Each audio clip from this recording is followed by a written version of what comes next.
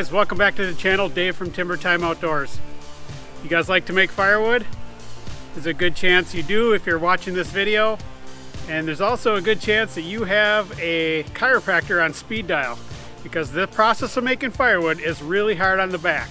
So we're going to talk about that in this video. We're going to go over some tips, some tricks. We're going to show you some things with the equipment that I have to try to alleviate some of those problems and reduce your risks. So stay with us. Hey now, take a step outside and seize the day now.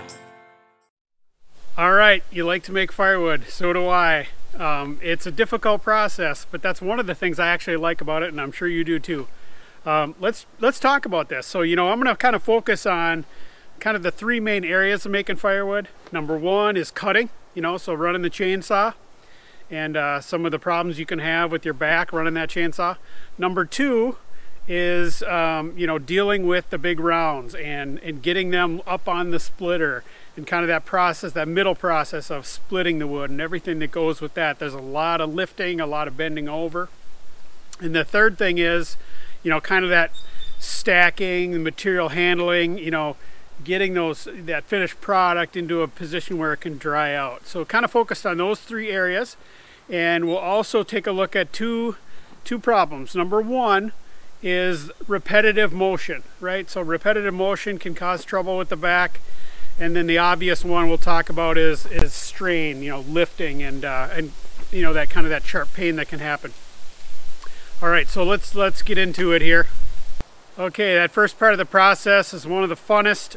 You guys have seen me with my two saws. I have a Stihl MS500i, which I hardly ever use now because I have an MS500i, which I absolutely love. Lots of videos on that. I have a 20-inch bar on there, and some of you have made comments that that's too short. You need a longer bar so you can reach, so you're not hurting your back. You guys are totally right about that. Having a longer bar will certainly help. But I got to tell you, I love my 20-inch bar. It's easier to sharpen and it's fast. I'm probably not going to get a 25-inch bar. I'd like to do some other things that can save my back. But basically, when you're running that saw and you jump up on a pile, you're bent over a lot. You're down in the, way bent over, and you just, that repetitive over and over cutting can really take its toll on your back. And so what I've done here is I've purchased this tractor to try to alleviate some of that. Basically, the tractor and the grapple, I'm going to be lifting my logs up at waist high, and that's kind of the key note here. The key takeaway is try to do as much of this process at waist high as you can so that you're not bent over. Seems simple, right? But gravity takes its toll here and wants that wood to be down on the ground, and so you're constantly trying to get it up. So tool number one here is the tractor and the grapple, and that's what I'm doing now, is using that to hold the logs up high and cut them off. And so from a cutting perspective, the tractor is really the key tool for me. Okay, the middle part of the process is also fun.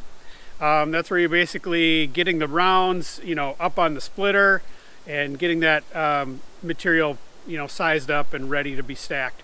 So that middle process of stacking can be absolutely brutal on your back. Both, trying to lift rounds up onto the splitter and then just constantly handling that material, that repetitive motion of twisting and whatnot. So, I purchased a new splitter a year ago. It's a Wolfe Ridge. I really love it.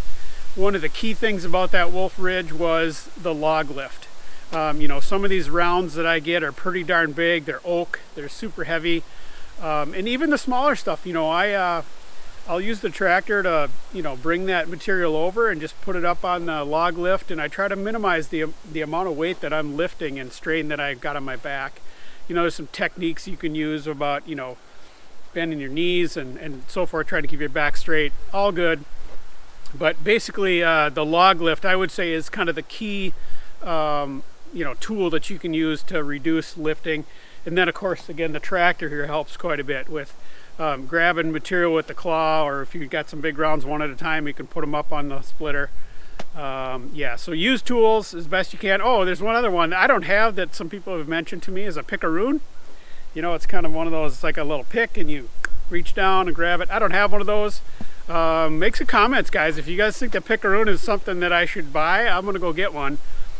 Just seems kind of like a hassle, right? But maybe not. Again, I'm in this for the long haul, so it's not all about speed. I want to make sure that I'm safe about things. So that's the middle process. Let's talk about the last portion of this thing.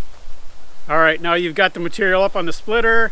You've got it all split. Now you got to deal with it. You got to put it someplace. You got to get it to dry out. So a couple things there, right?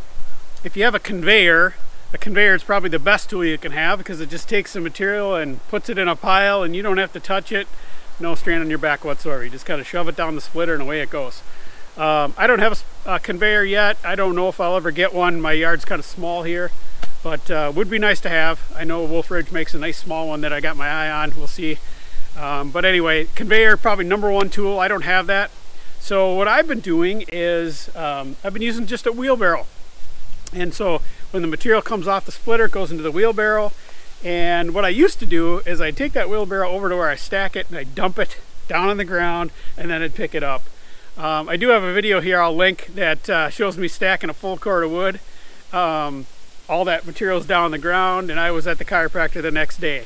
So I don't do that anymore, and now I keep it in the wheelbarrow and I stack it per load. So I get a wheelbarrow full, I stack it, and it just keeps me from bending over. You know, it doesn't eliminate it 100%, but it does definitely save in that regard. Sometimes in my process, I just go right from the splitter into my trailer and off it gets sold. Some people don't care how dry the wood is, they just want a better deal. And so I do it that way too. I'll split it, go right into my trailer. You know, I got this old trailer here. Things like 27 years old, fixed it a million times. Gets the job done. You know, it's very ergonomic. It's just at that right height. You know, I think these sides are 16 inches high. I don't have to bend over super far.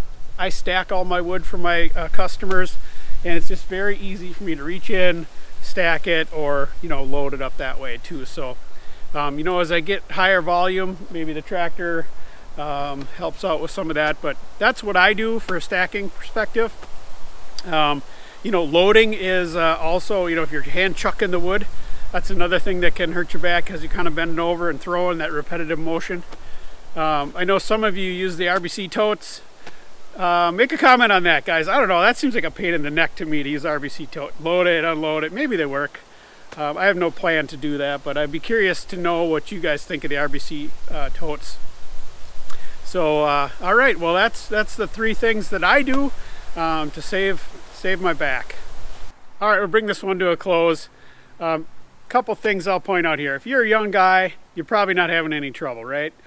Lifting wood and bending over and over is no big deal on a young guy's body. If you're a little older, or if you're in this for the long haul, eventually making firewood's gonna beat you up. So, good tools, good techniques. You're in this for the long haul. It's not all about speed. Let's be safe and use good ergonomics to make sure that we can continue to make firewood, because it is really fun. All right. If you learned something, or if you like the video, please hit that like button. It really helps. Also, make a comment. You know, I've only mentioned a few things here. If you've got something that is very helpful in regards to ergonomics and making firewood, put it in the comments. I want to read it, and I'm sure others do too. Okay, so hit that like button, share with your friends, subscribe if you like this kind of content, and remember, everybody, keep it in the timber. Bye-bye.